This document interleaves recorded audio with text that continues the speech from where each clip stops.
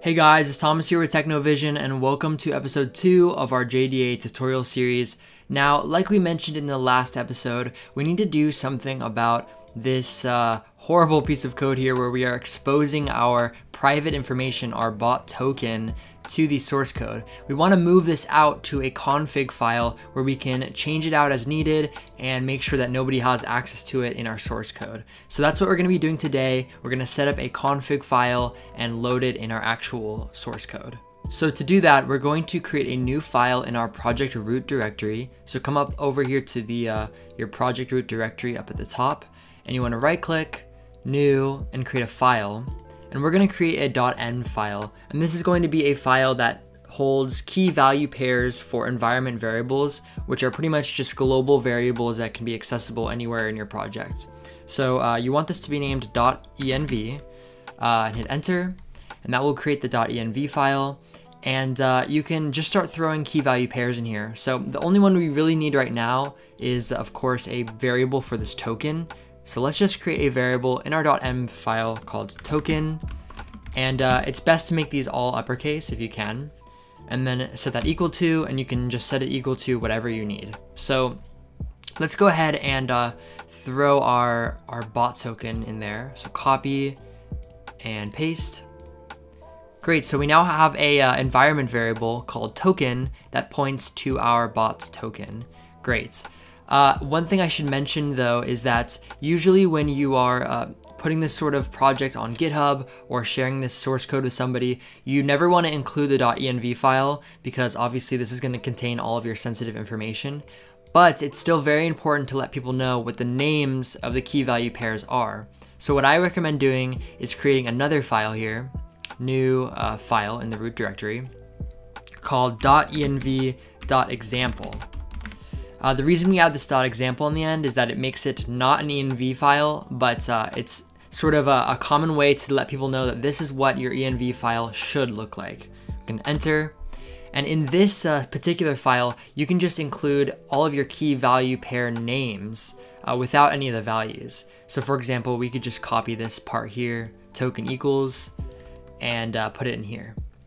So pretty much the reason we're doing this is when you upload this project to GitHub or whatever you're going to do with it in the future, you would not include this file. You would make sure that this is not added to the repository, but you would add this file. And that way when someone adds your project or wants to run it or whatever the case is, they'll know, oh hey, I need to add a bot token here. And you can slowly add more stuff here over time. So for example, we could put like database. So you could add a oh, that is not how you spell database. Database. You could add a connection string to a database here, or you could add like a prefix for a text command, or anything that you want people to be able to change out really easily. In here, you could put in this .env file. But of course, we're just going to do token for right now because that's the only thing we really need for our program. So yeah, now that we have these two things, we no longer actually need this code in our bot token in our code, so we can delete this. But now we have an issue, of course. We don't have access to our token in the source code. We only have access to it in our env file.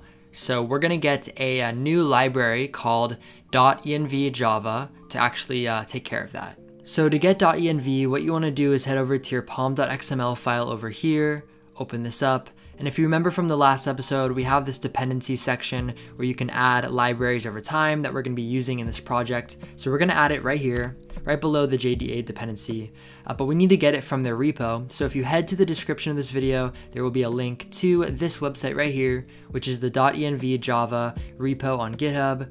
And just like JDA, they also have the Maven Central badge that shows the current version of the library. In this case, it's 2.2.4, but it might be different for you in the future. But if you actually scroll down, they actually provide the Maven and the Gradle little dependency tag here. So whichever one you're using, we're using Maven in this case. We're going to copy this section right here, and we're just going to paste it in our pom.xml. Paste. And there we go, it's now added, and we just have to click this load Maven changes button in the top right corner. Very important to make sure that everything loads into your project. And yeah, so now that we've added this dependency to our project, we can head back to our main class, and we're gonna actually create a config object in our main class. So let's make a private final, and the object we're going to use here is a .env object. That's what the library comes with. So .env, and we're going to call this config because it is pretty much the config for our project. And we can import this .env class here. There we go, perfect. Now we need to actually set this to something. So let's go down into our constructor for tutorial bot here. And we're gonna load in pretty much all of the environment variables from this .env file. So we can set config equal to .env dot, and then configure, and then .load. You can also do, if you want, .ignore if missing .load, if you want to sort of ignore this if you don't have the .env file, or maybe if you want to, have some sort of custom handling of that. But for now, I'm just going to do .load, and that will load in pretty much wherever the .env file is in your root project directory. Cool, so we now have this config file, and if we want to access any of these key value pairs here, so like for example, if we wanted to access token, this value right here, we would take our config and we would call get. So config.get, and you're just going to pass in pretty much the name of the environment variable you want. So in our case, token. And that would actually get this this value here. So if, for example, you had another sort of key value pair called database, you could do the same thing with database. And I think it's important to keep, I believe it's case sensitive, so make sure it's all capitals for everything. But yeah, so this is gonna actually get our token for our bot. So let's set this equal to a string here. So string token is equal to config.getToken. And now we can pass this token into our create default.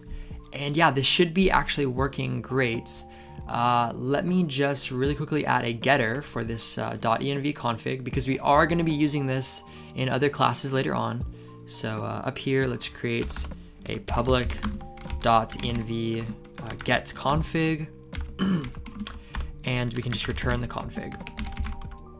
Cool, so we have a getter, and now we can run the bots, again, either in the top right corner here with this run configuration, or you can just right click on the main class and run. And hopefully we get no errors. There we go, perfect. The bot is actually loading. And if we go to Discord, we can just double check that the bot is in fact online. It should be, but you always want to make sure that the token you're using is actually the right token and is pointing to the right bot. Let's go to our JDA tutorial server, and there we go, our bot is online, so everything is working great. Alright, so that's gonna do it for this episode. Thanks guys so much for watching. In the next few episodes, we'll actually be coding some fun features for our bot, so get excited for that, and I will see you in the next episode.